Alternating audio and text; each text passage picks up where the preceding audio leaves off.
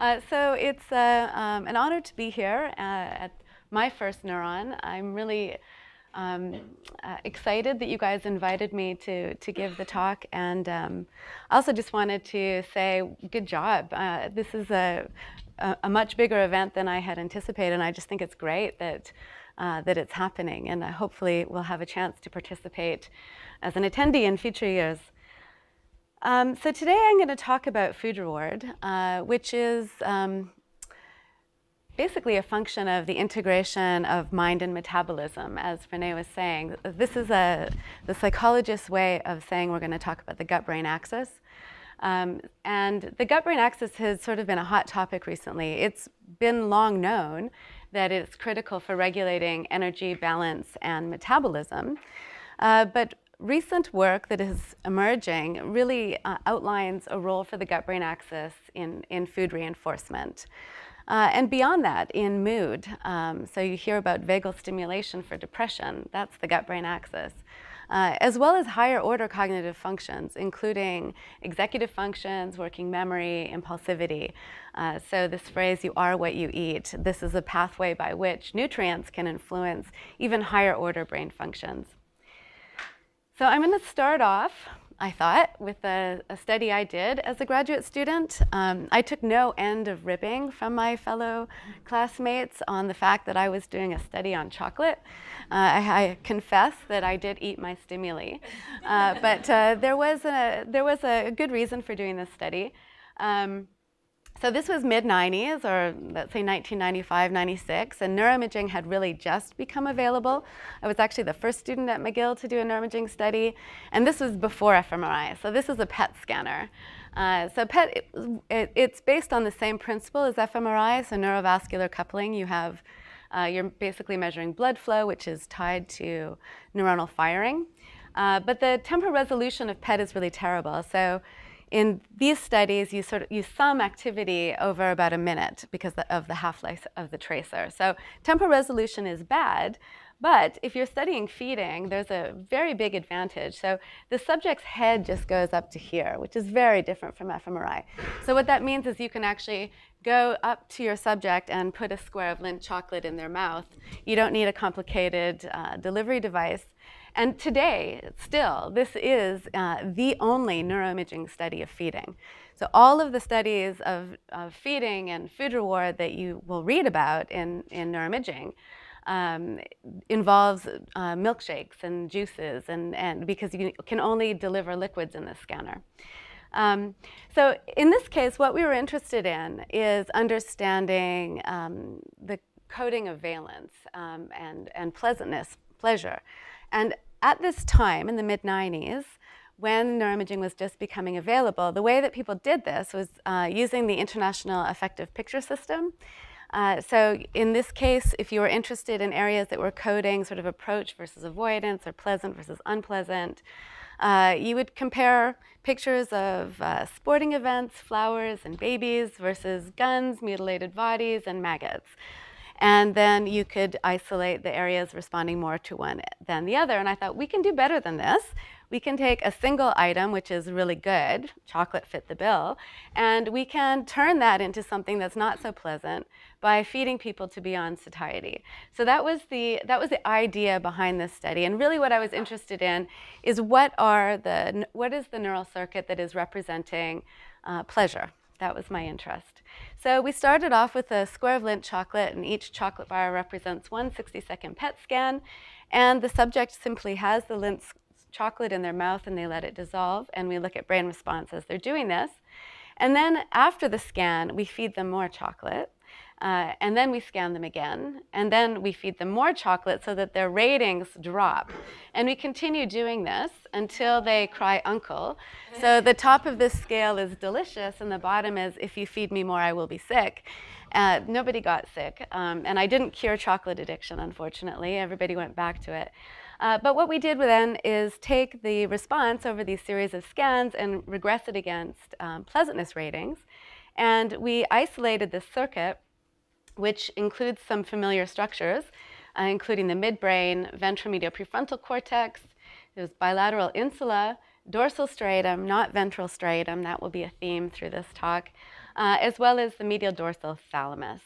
And so I thought, back in the late 90s, that, okay, great, here we have a circuit, and somehow within the machinations of this circuit, there is the required equipment to produce the perception of pleasure, and this is food reward. Okay, so I spent the next 10 years as a postdoc and then as junior faculty member when I was at Northwestern, teasing apart this circuit, trying to understand what areas are more responsive to intensity or saliency versus pleasantness or unpleasantness. How can you disentangle quality from physiological significance? And this was a fruitful area, and I was, building up a research program until this study in 2008 that was published by my colleague and now very close collaborator, Ivan de Araujo. So in your career, when you look back, you will hopefully see a paper that really sort of changed how everybody thinks about something. So this is a landmark paper. And this, for me and for many people, I think, was one of those papers. So it's a mouse study, and what Ivan did is he had animals in a cage, hungry and thirsty animals, and there were two sippers. This one had sugar in it, sugar water, and this one was just plain tap water. And he had animals, the mice, come into the cage. In this case, it's a wild type animal. And this guy quickly starts sipping from the sugar sipper because it tastes the sweet, and sweet is good. And so the preference that it forms for the sipper containing sugar is very fast and very strong. Now you take another mouse, and this is a knockout mouse. It's a TRPM5 knockout mouse. It's lacking the molecular machinery to transduce sweet taste. So this is a sweet blind mouse. And if you have this animal, hungry and thirsty again, come into the cage, what you will find is that it samples from both sippers equally because it can't taste sweet. At least this is true for the first 15 minutes or so. So this is the result of a brief access test. And what you can see on the y-axis is the preference ratio. And in the open bars, that's the wild type animal. And you can really see that the animal is licking more from the sugar. So the preference is for the sugar sipper over the water sipper. And that's much greater than the dark bars. That's the knockout animals. So in the first 15 minutes, the wild type animal drinks the sugar, and the knockout has no preference. But after about 15 minutes, that animal actually starts forming a preference. And if you look over here, you can see the late phase. And this really does start at about 15 minutes. And by 45 minutes, this is the behavior you will see. So this is the knockout again. That's the wild type. And this is the preference ratio plotted on the same y-axis. And you can see they're equally strong. So now both animals are spending most of the time licking from the sugar sipper, even though the wild type animal doesn't taste that there's sweet there. And if you did microdialysis to look at extracellular dopamine, and this is in the dorsal striatum, what you would see is that when the animal is licking for sucrose, the change in extracellular dopamine is just as strong in the wild type, in the knockout as the wild type animal. So this is the sucrose here. You don't see it for the sucralose.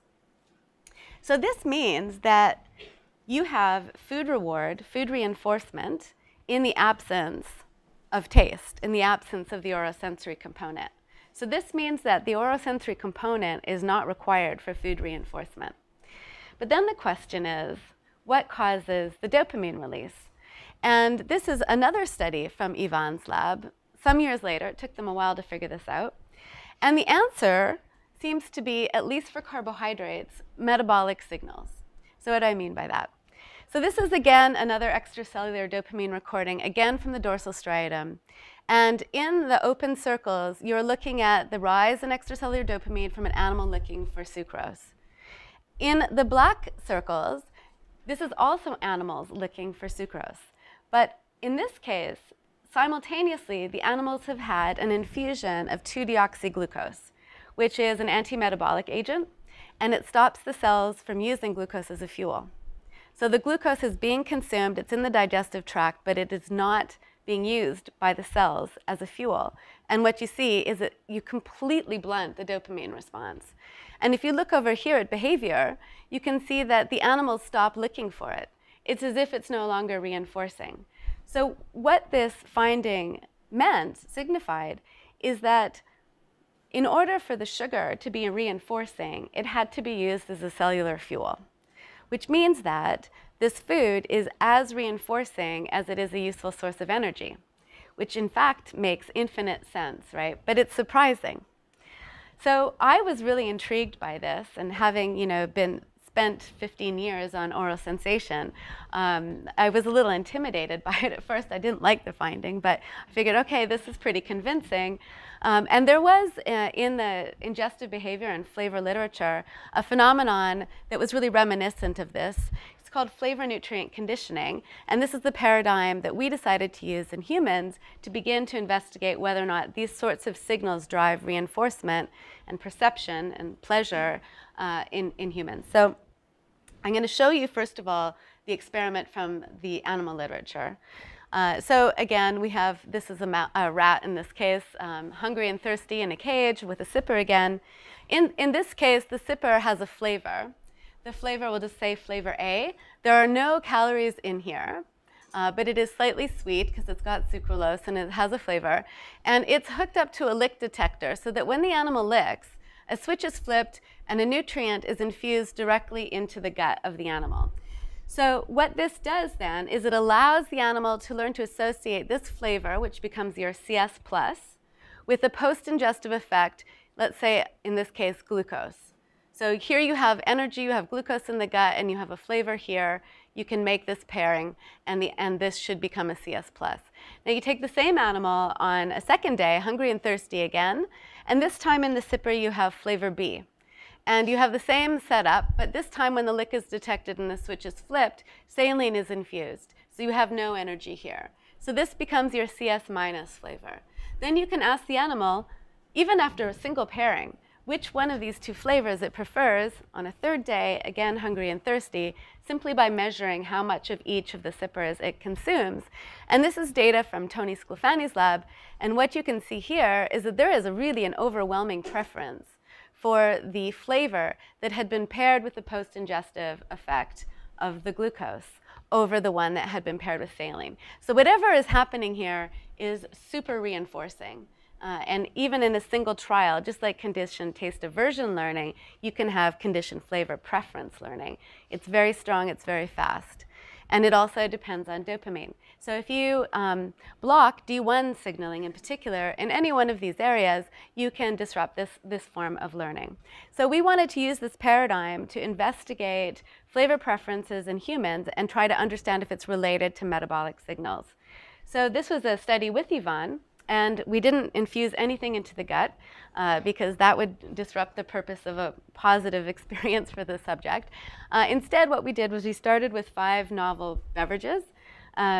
They were flavored with sucralose and a little bit of citric acid. And then the flavors were things like horchata or bilberry. It's impossible to tell you what that is. They're kind of fruity. They were not really that good. We wanted the pleasantness to kind of be low so that we could increase it by pairing one of them with flavors. With energy. So we had people come into the lab and rate these beverages for how much they liked them. And then we chose 2 that were rated as similarly liked. And one of them was going to become our CS+, and one the CS-. And the CS+, we made a CS+ by adding calories from maltodextrin. So maltodextrin is a glucose polymer. It's used in a lot of foods. If you consume it, it breaks down really quickly in the gut to glucose. But in the mouth, it has very little oral sensation because the molecule is quite big. It doesn't bind to the sweet taste receptor. And in fact, if you put it in solution with flavor, you can't even really taste it. So this was actually developed for cancer patients to avoid conditioned taste aversion learning. So we used it because we wanted the CS+ to be perceived as exactly the same, whether or not it had the US, the energy in it or not. So we did triangle tests to make sure that people couldn't detect it simply by giving people 3 different cups, all of the same flavor. 2 of them in this case have no calories, and then 1 is from a bottle that had calories, and they have to pick the odd one out.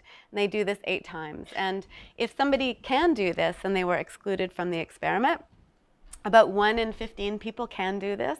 It's probably a receptor, a polymorphism in the receptor. So those people were not part of this study. And then the rest of them, so most of the subjects, we schedule for exposure days. Now on the exposure days, this is the only time when the CS+ will have the energy in it. And what happens in the exposure days is the subject comes in the morning at about 11:30 we ask them to rate their hunger, and then we insert a catheter. And the catheter is just about 15 minutes before we ask them to drink a beverage over a 5-minute period. And the first sample we take is immediately prior to the subjects drinking the beverage, and what we're looking at is plasma glucose. And then after about half an hour since they've drank the beverage, we take a second sample, because this is approximately when glucose should be peaking in circulation after drinking the beverage.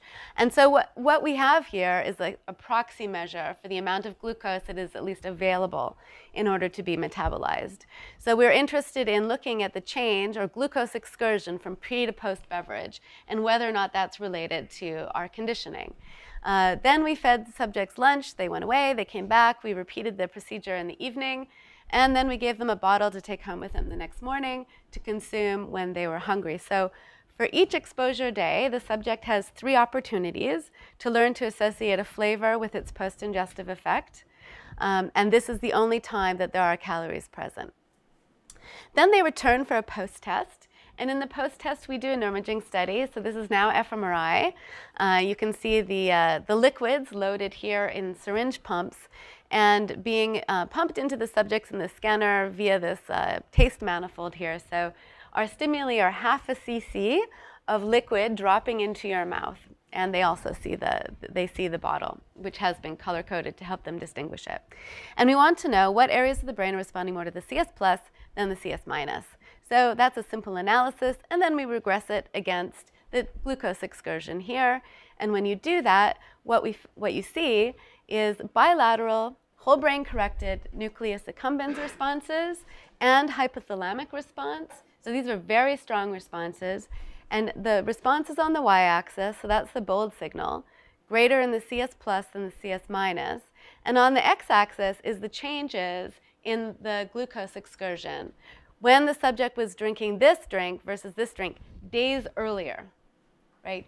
So this is change in blood glucose. This is the metabolic impact of drinking this versus this. And what you can see is that the response, so the extent to which you've conditioned a brain food cue response to a calorie predictive cue really depends on how much glucose that beverage induced an increase, or how much increase in glucose associated with drinking that beverage days earlier.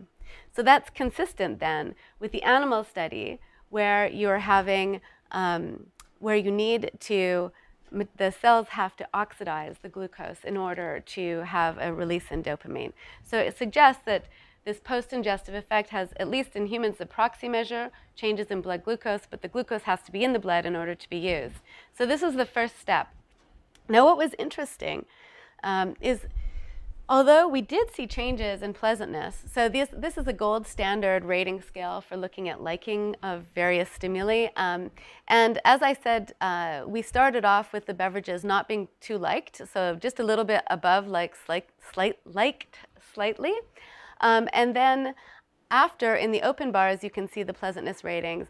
And they do go up a tiny bit, from like slightly to a little bit less than like moderately. This is a very small effect. It's not that impressive. It's certainly not like those animals with the overwhelming preference for the glucose sipper. But it did increase. It increased a little bit for both. This was the only significant one. Didn't change for the control. But when we looked at these changes in liking ratings and we regressed it against the brain response, you see that in the nucleus accumbens and in the hypothalamus, so that's this is all the nucleus accumbens graphs, the hypothalamus graphs, and again, the response is on the y-axis and on the x-axis, you have the changes in liking. So this is CS plus versus CS minus flavor, and this is just the CS plus at the post-test. And what you can see is there's really no relationship, John likes this, between changes in liking or pleasure, subjective experience, and responses in the nucleus accumbens or the hypothalamus. Rather, if you take those ratings and you look elsewhere, you can see in the insular cortex here, which is primary taste cortex, a little bit anterior. It's where taste and odor are integrating. It's sensory cortex, and it's sensitive to changes in sensation, changes in the liking. But in this case, it's both the CS plus and the CS minus drink compared to the unexposed drink. So what this means is that there are areas of the brain sensitive to changes in liking. Changes in liking is happening, in this case, sort of as a function of just exposure. And it cannot, therefore, be dependent on a post-ingestive effect because there is no post-ingestive effect here. And it's also a completely separate circuit because it is unrelated to those nucleus accumbens responses. So this study then showed us that conditioning striatal hypothalamic responses to a calorie, oh, is that true? Yeah. I should be having some arrows, but they're not there. Mac to PC, that was my, anyways, okay. So what we found is that conditioning those responses to a calorie predictive cue really does seem to depend at least on something related to changes in blood glucose, so to a post-ingestive effect. But importantly, the circuits that were sensitive to these post-oral changes in plasma glucose are separate from those that are sensitive to the changes in liking, which does also happen. So this was interesting to us, and we wanted to follow it up. And the most obvious next step is simply a dose-response curve. So this is a 4-year, 4-postdoc study. I'm happy to report that Marga, Keith, Barca, and Niels all have their own labs now, so this didn't hold them up. They had other side projects going on. And this was a whole saga. So it seemed like a really easy idea, right? We're going to look to see if you have more calories, you should have more conditioning. More energy should be more reinforcing. That's the basic idea.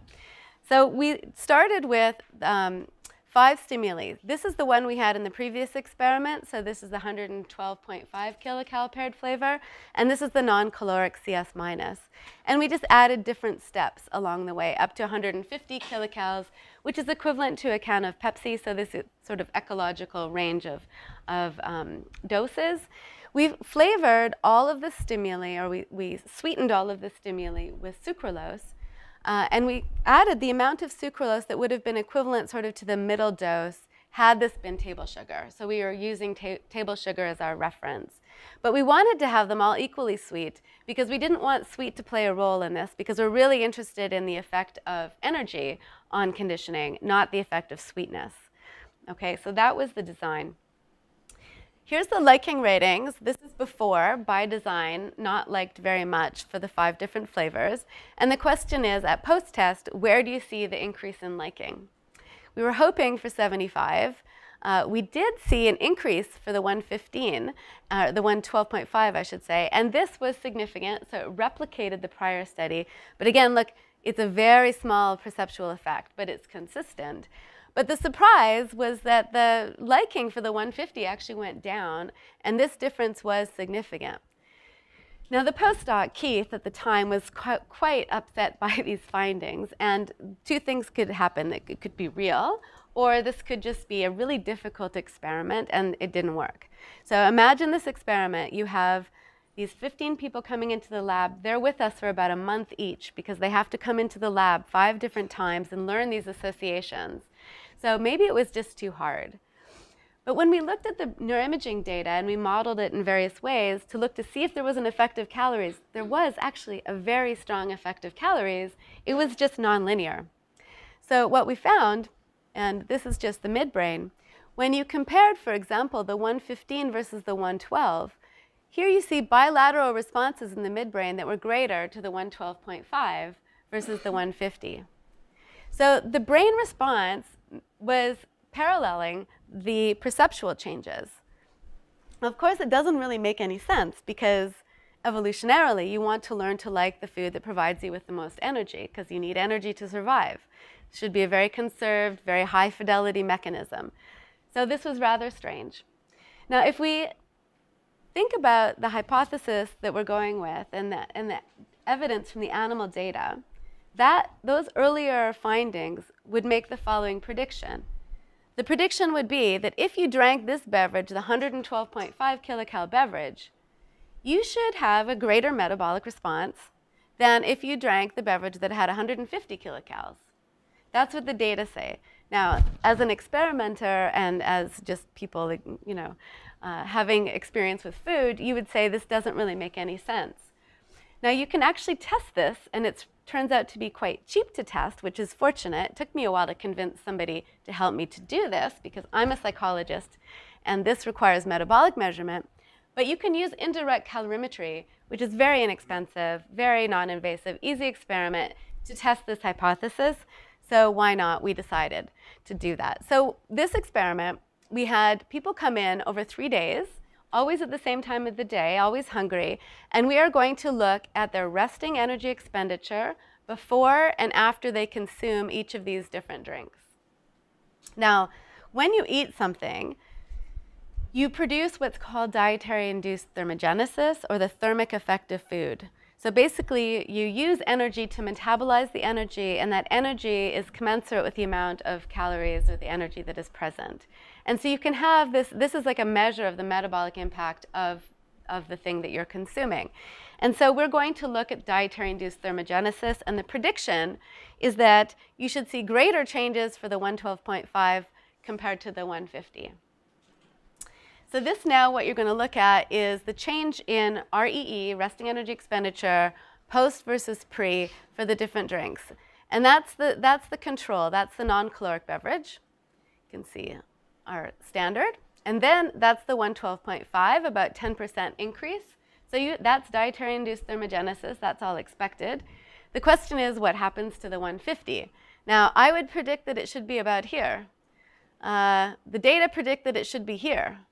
And the data were right, because at no time did the change in energy expenditure ever differ from the zero-cal beverage.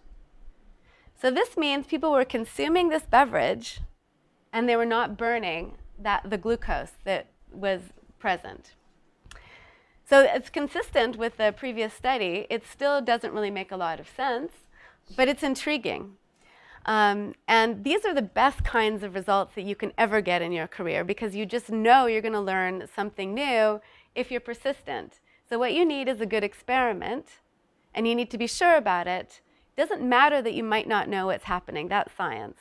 So we were following up on this. The first thing we wanted to do is to repeat everything, because, it's weird. So we had subjects come in. This is a separate group again, and repeat everything. And this is the REE data. And you can see we completely replicate the effect. We also had them do neuroimaging. It's a small n, and that's because this was sponsored by Pepsi.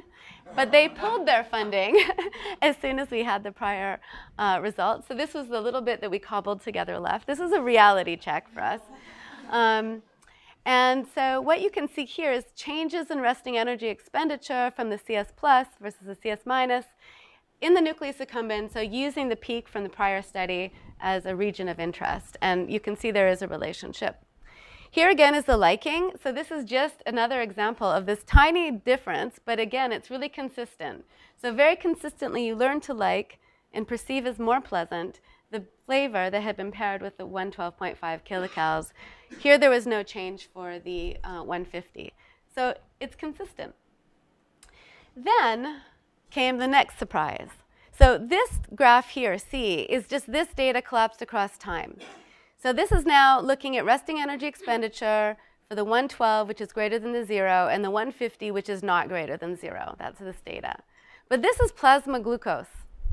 And what you can see very clearly is that the change in plasma glucose is significant for the 112.5. Oh, I think I lost my pointer. So that is significant, but so is this. So what this means is that when you consume the drink, the glucose is going into your gut, it's being absorbed into your blood. That is not enough to drive conditioning. It has to be used as a fuel. So exactly like the animal data. So this weird finding is fortuitous because it gives us the opportunity to say that in humans, like in animals, it does really seem that there's a metabolic signal that is critical for conditioning, which is the key marker of reinforcement. But again, it sort of makes no sense. And so we're still left with what's going on. And this is now postdoc number 4, brainstorming what is going on. So at the beginning, what I told you is that we made all of the beverages similarly pleasant or similarly sweet. And the reason we did this is because we did not want sweet to play a role in our experiment.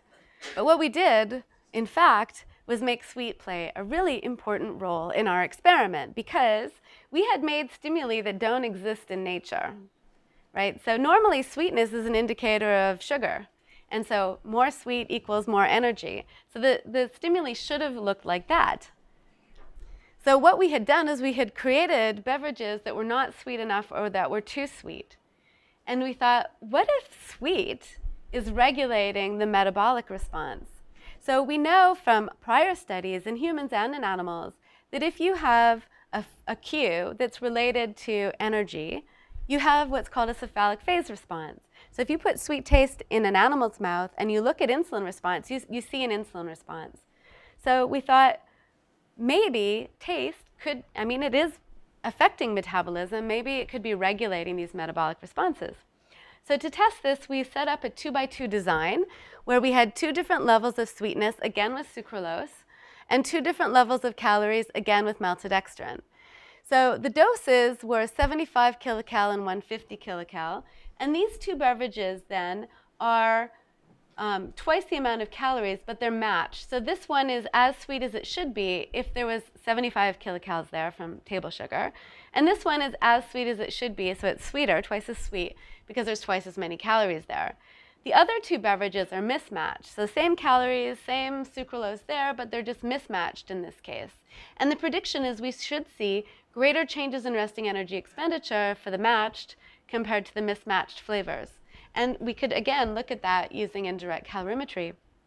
And when we did, what you see in the green are the matched, and these in orange are the mismatched.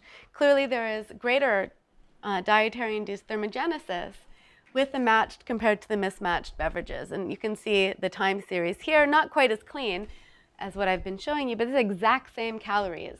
So it's really just taste and, you know, just a tiny little bit of sucralose, because it's a very high affinity ligand. So this is a small manipulation, and you're getting this big difference in metabolism. And we also did it for the 112.5, because that's what we had been looking at. And again, you see the same effect. So what this meant then is that metabolic response, independently of the caloric load, regulates the association of food cues with their nutritional value in the mesolimbic system. But, and this was a big surprise, this metabolic response seems to be regulated by taste. So this is like this bidirectional, highly interactive gut-brain axis that is critical for regulating carbohydrate reward. But it's dependent not just on the metabolic signals, but also on the gustatory, on the orosensory signals. And we also did see small shifts consistently in liking. So it's influencing perception, but it's via a separate circuit. And this sometimes results in this strange situation where you can have less caloric beverages be more reinforcing than high caloric beverages. And so at this point, you're probably wondering, well, there's a lot of artificial sweetener out there in the environment. What is happening long term if you consume these sorts of things? Now, here's the bad news. Splenda, I mean, it's great that there's no calories. It makes, I mean, it was a wonderful idea to come up with sweet without energy. And we've been very good at doing that. And now, actually, there's many different artificial sweeteners, and they're cheaper than sugar, which means that they're in more and more and more products. Not only do we want to make things less caloric, it's advantageous for companies to spend less money making their products because it increases the profit margin. Not to mention situations like this, where you have the Diet Coke and the French fries or the Big Mac. So there's over 3,000 products currently in the marketplace that have both sucralose and some sort of energy there. And then there's the products that just have the Diet Coke or the Diet Pepsi, whatever, and then you consume them alongside some carbohydrate. So the question is, given these weird effects, does this have any long-term consequences? And this is sort of an aside from the food reward, but this is a paper that's coming out in the next issue of Cell Metabolism. So I thought I'd just go through it really quickly because I always get this question. This is an example of serendipity. So this study we did not do to answer this question, but it does answer the question. So sometimes you get lucky, and this is one of those circumstances. So what we were actually doing was evaluating the uncoupling hypothesis. This is a hypothesis put forth by Susie Swithers and Terry Davidson. It's based on learning theory. The idea is that if you keep having a sweet taste without its unconditioned stimulus, without its reward, then you should get extinction, because the sweet taste is no longer a good predictor of the unconditioned stimulus, in which case the conditioned stimulus, sweet taste, should be less effective at eliciting conditioned responses, such as insulin release. So the idea is that over time, with all this inconsistent pairing of having sweet with or without calories, you may disrupt the ability of sweet to guide food intake because it's no longer meaning energy, or to elicit cephalic phase responses. And they've done a whole series of studies in animals showing that this can actually disrupt glucose metabolism and result in changes in some of the hormonal responses. And subsequently, they have shown increased weight gain in animals exposed to inconsistent pairings between sweet taste and energy. So we wanted to evaluate this in humans. And we used our typical setup, our beverages, with sucralose. And we had a condition where people came into the lab. Over a 2-week period, they're going to have 7 of these bottles over 2 weeks, and they're going to drink them in the lab. And the experimental stimulus is this beverage sweetened with 2 packets of Splenda, which people have in coffee, so this is an ecological dose. Then we're going to have a bottle that is sweetened in another group with sucrose, to be equally sweet to the Splenda. But then we had this control condition, and this turns out to be the important part, that the animal experiments didn't have. So in this case, what we have is Splenda, but we added maltodextrin. So that you have the ligand, the Splenda, the sucralose, but in this case, it's not uncoupled. So here you get the sweet taste without the calories. Here you have the exact same stimulus, but it's not uncoupled. You have the calories. So the prediction is that you should see changes here and not here if the uncoupling hypothesis is true. And so we did pre and post tests. We looked at perception, so how much people liked these things, how sensitive they were to sweet taste. We did an oral glucose tolerance test, which is sort of the gold standard for looking at glucose metabolism. And then we did neuroimaging with our flavors to see if brain response is changing to the sweet taste, to sugar, but not to salty, sour, savory, other tastes. And when we did this, pre and post, what we found, to our surprise, so on the left here, that's changes in blood glucose. This is the sucralose group, the sucrose group, and the combination group. And you can see there's no change from baseline. But if you look over here at insulin, you can see that, in fact, it's the combination group, our control, that has an increase in plasma glucose. It's small, but it's significant. It's only 7 bottles over 2 weeks. And what this means is that you need to release more insulin to have the same level of blood glucose. Now that's an adaptive response, but it suggests that you're less sensitive to insulin. So this is a marker for disrupted glucose metabolism. And it was in our control, which was, again, strange. So this is an adult sample. At the same time, we were also doing this with adolescents. And when we saw that finding, the Yale HIC asked us to stop and check the adolescent data. And what we saw was the same thing, but this is with fasting insulin and glucose because it's less invasive than doing an oral glucose tolerance test. These are kids. 2 of the kids that were in the combo group, you can see their fasting insulin went from totally normal to, in this case, this is pre-diabetic range. So Yale shut the study down, as they should have. Now, you can't really do statistics on this, and it's a small sample, so it biases you towards finding significant effects. But if you do permutation testing, it is significant. And most importantly, it's consistent with the adult study. We also, of course, had the neuroimaging data. And when we looked at the neuroimaging data, what we're doing is we're looking at brain response to the sweet taste compared to the other tastes in the 3 different groups. And what you can see here is in the midbrain, in the cingulate cortex, and in the insula, quite significantly in the insula, what you see is that the response to the sweet taste, but not the other tastes, decreases here, so that's response on the y-axis, as a function of changes in insulin that subject has. So if you became less insulin sensitive, you also had a reduced brain response to sweet. So you're having decreases in both the central and the peripheral response to sugar as the function of these 7 beverages over 2 weeks. And this is interesting, right? Because central circuits are regulating metabolism. We've known that for a long time, including regulating things like nutrient partitioning, which I'm expecting none of you are studying metabolism, you're studying the brain. Nutrient partitioning simply means the fuel that your cells are using at any one time. Carbohydrate and fat are the major sources of energy. And at any one time, you're burning more of one versus the other. They have a circadian rhythm. But it's the brain that helps orchestrate what fuel is being used at any one time. And so we thought that this strong change in central response to sweet taste may be influencing how nutrient partitioning is being regulated, because in particular, nutrient partitioning depends critically on insulin responses in animals.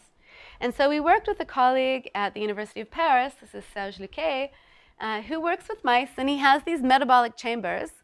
Now these metabolic chambers, they can look at dietary-induced thermogenesis, but also nutrient partitioning in animals over 24 hours.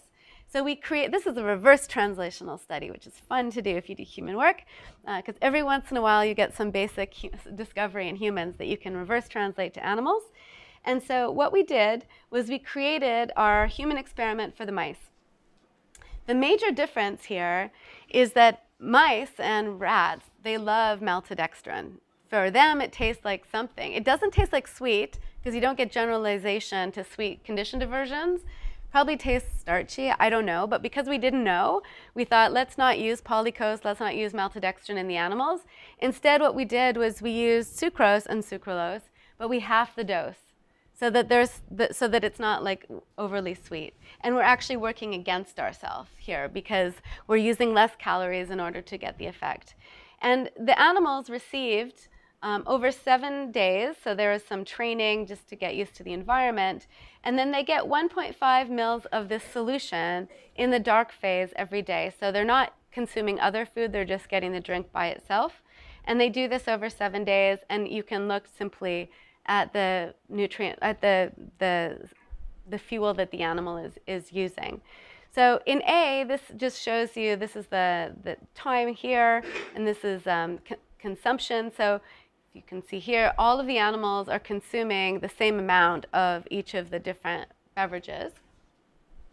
And yet, if you look at resting energy expenditure, you can see that actually there is greater change in metabolism to the sucrose compared to both the other ones. Now this is more caloric, but there is calories here, but it's not being burned. And if anything, this is the blue is the combo. You can see there's actually reduced RQ. So that means these animals are burning more fat than carbohydrate. So anything like above, so the closer you get to 1, the more carbohydrate you're burning, and the closer you get down here, the more fat you're burning. And so what this is saying is that the animals, over the entire day, consuming all of their meals, they tend to be just burning more fat than carbohydrate. So the way they're using fuel is changing, which is only in the combo group, so just like the human study. And if you look here, this is, I think, the really important finding. So this now is the food quotient. So this is across total caloric intake, summed across the days. This is how much the animal is consuming, mostly of chow, because it's only 1.5 mil of this beverage, how much they have to consume in order to shift from burning fat, using fat, to burning carbohydrate. And what you can see is the slopes differ. So the animals that have had this combination have to eat more in order to shift their metabolism to burn carbohydrate. So that is a change in the way the fuel is being used. So it suggests, or it shows, that in humans, even this minimal exposure, which occurs in our daily life, you can begin to see insulin insensitivity, and you can see differences in brain response to sweet. And in mice, you have a similar effect, which suggests that the effect actually is influencing or changing. There's an adaptation in central circuits that are regulating metabolism. So the uncoupling hypothesis doesn't seem to be correct, but there is something about this dysregulation when you have these mismatched conditions. So my note to you going forward, you're about to have lunch after this, is stay away from the sucralose and the equivalent. And I no longer have artificial sweeteners with your hamburger. Now, if you want a Diet Coke in the middle of the day and you're not going to eat anything else, it seems to be fine. Okay. So that's the first part. How am I doing for time? I know we had 10 minutes? Oh, tops. Okay, so I'm going to go through this pretty fast, and I'm going to leave out the last part. But I think this is important because when you think about food reward, you think about a single thing, and you tend to think about it as energy. But we've just seen that you can get conditioning that's not dependent on the amount of energy present. It's calorie independent. It depends on a metabolic response. Now, food, as I've been talking about energy, there's multiple sources. There's carbohydrate and there's fat. Primarily, there's also protein. And these different energy sources have different metabolic pathways. Therefore, it stands to reason that the mechanisms that are driving reinforcement for different nutrients could be different, and they are. So there's a parallel story for fat. And this is now back to Yvonne's lab. We'll go to the big one here. This is another landmark paper. If you're going to read any paper from this talk, read this one. It's really amazing. I had nothing to do with it, but it's a beautiful study. So they use viral vector tracing coupled with optogenetics to define a pathway from cells in the upper intestine that are normally lipid sensing that projects all the way up to the dorsal striatum, not the ventral striatum. So what they did is they used viral vectors to find where these cells were projecting to. So they go through the vagus nerve, that's here, and they synapse in the nodose ganglion. And they were able to label just those cells that are receiving information from those cells down here in the intestine. Then what they did is they put channel rhodopsin into the nodose ganglion, and they labeled the terminals of those cells in the nucleus of the solitary tract.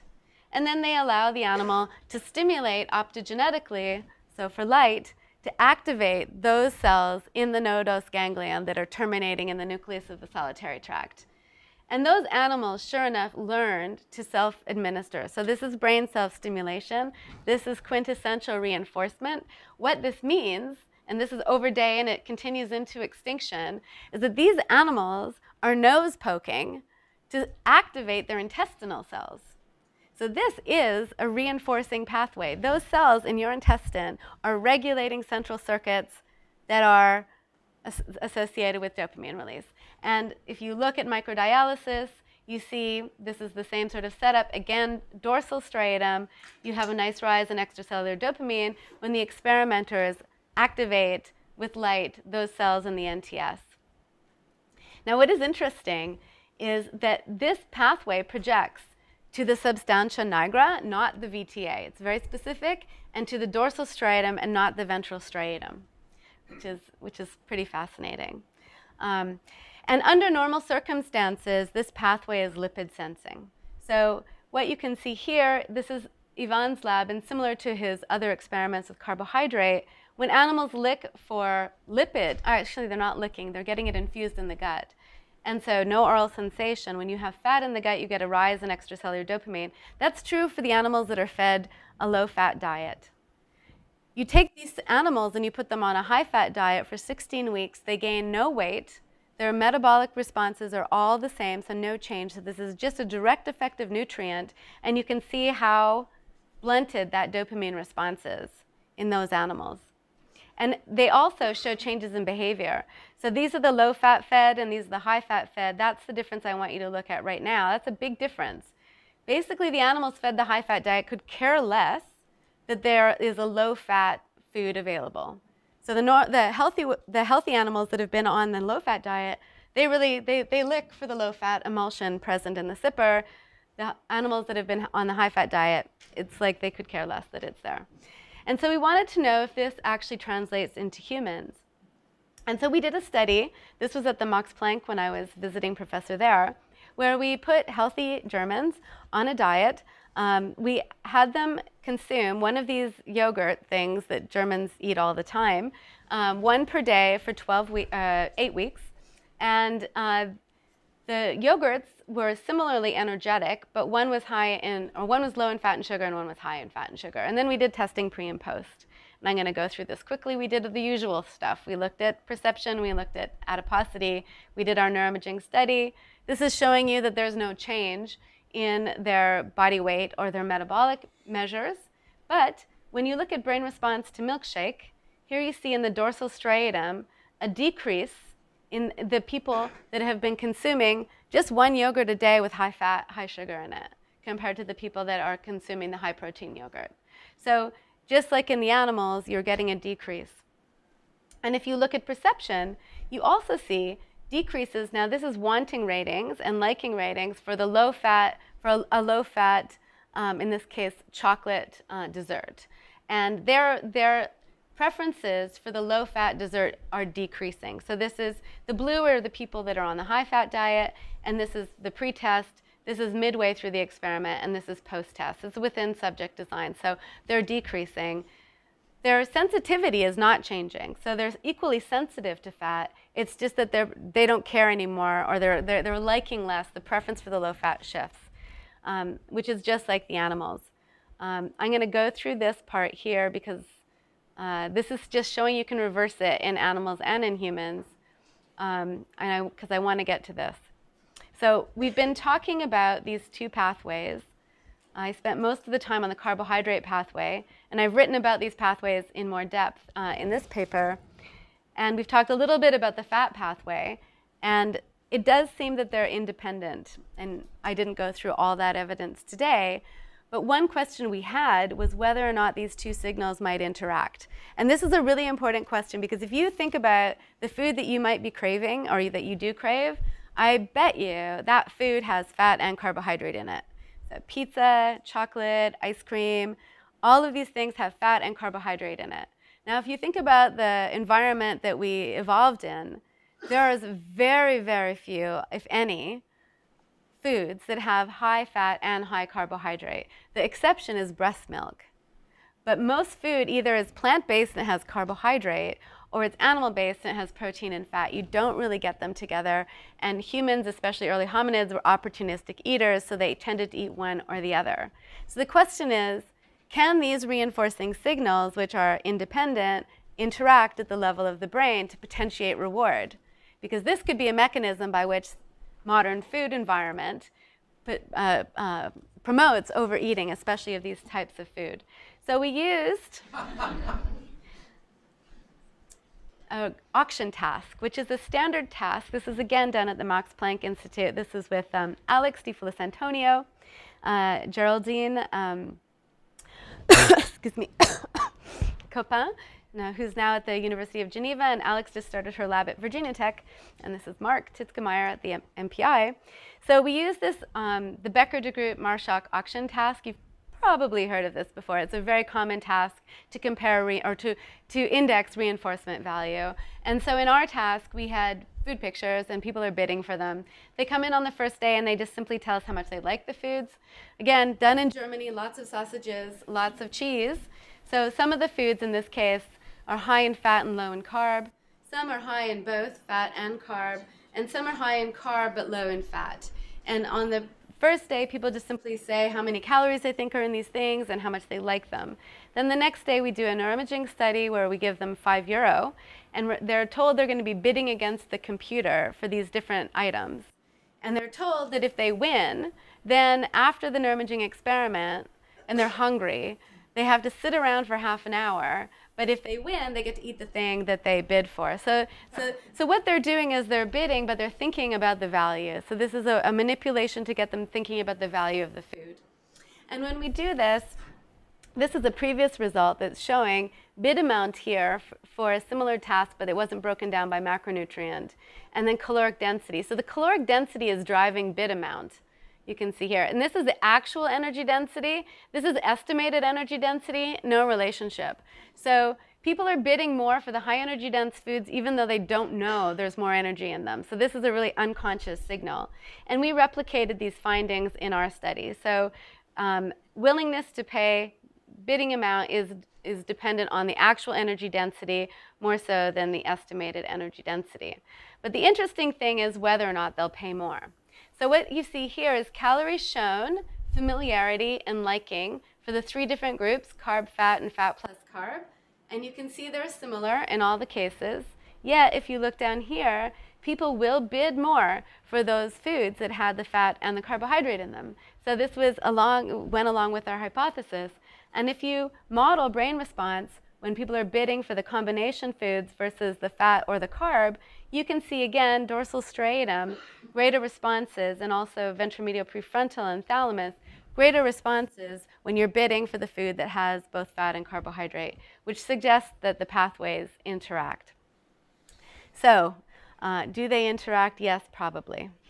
I'm going to finish with a figure from a paper that I wrote with Yvonne recently in annual reviews called Rethinking Food Reward. And it puts forth a 2-road model, which is very much like Joe Ledoux's model of fear and threat. And the idea is that there are these 2 separate pathways, a conscious pathway and an unconscious pathway. And if you really want to understand reinforcement, all the signals down here. So there are metabolic signals that are regulating these central circuits that are really critical for driving food choice. Now, if you want to think about the obesity epidemic, you want to make a bet on which of these pathways is more likely to be implicated. This is a graph from the last 170 people that came through my lab. These are pleasantness ratings of milkshake, chocolate, and strawberry, and that's BMI on the y-axis. There's as close to no relationship between BMI and how much people say they like milkshakes, almost 0 relationship. And if you look now, we're starting to look more at these post-ingestive effects, and that's really where you're seeing the differences. And with things like effort, willingness to squeeze for food reward. So to sum up, there's separate pathways. Dopamine circuits and food choices are really dependent on these unconscious metabolic signals. That's point number 1. Point number 2 is that the modern food environment is influencing these pathways in unanticipated ways that could have important implications for understanding ingestive behavior, but now you can also get an idea for how this might affect mood or other neural functions. And with that, I'll just acknowledge the people who did the work, many of whom you've met along the way, and also funding from National Institutes of Health. And again, thanks for your attention.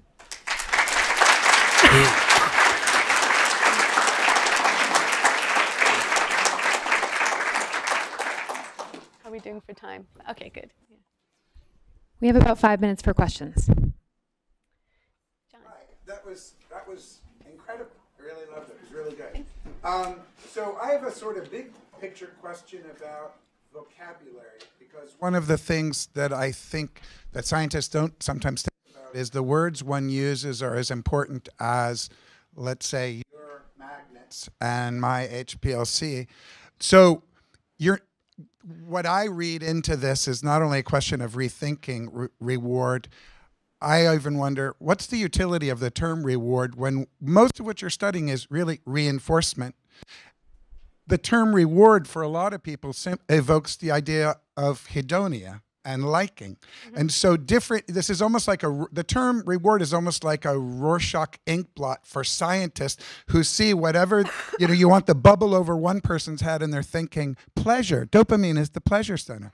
But then, in reality, you're focused on the dorsal striatum. What does the basic science of dorsal striatum show? It's really more related to reinforcement, action, outcome, association, habit formation, all of which is under the rubric of reinforcement. And so you'll pardon me, but I was monitoring your word usage during the talk, and reward was in the title, but what was in the actual slides and the data and everything else was either liking, hedonic rating, or reinforcement, right? Yeah. That paper that was entitled the gut pathway involved in food reward, what they demonstrated was an involvement in food reinforcement defined, the classical psychological definition. So what are your thoughts about that? People continue to use the word and then you have to qualify your usage of it. What's the utility of the term reward?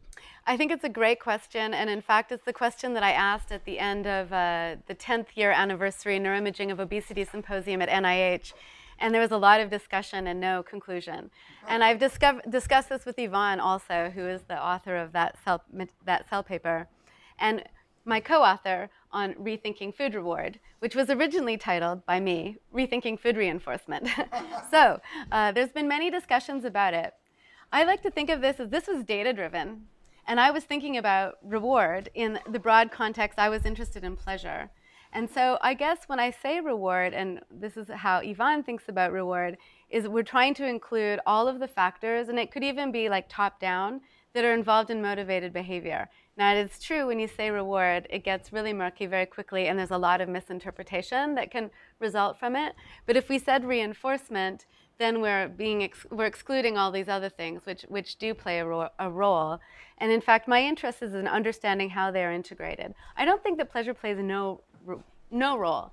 In fact, I think that it might be a cause for good in terms of food decisions, because it would shift you more to a goal-directed system than a habit-learning system. So I use reward because I'm interested in both of those things, but your point is very well taken, and it is absolutely the case that all of the strongest signals, which makes sense because aplesia don't have consciousness and probably don't experience pleasure, but they've been eating just fine. So there are these unconscious reinforcing pathways. That's where really most of the action is. Yeah. Thanks. Do we have any other questions? No? Okay. So I just wanted to direct everybody's attention. Oh, let's give Dana one more round of applause.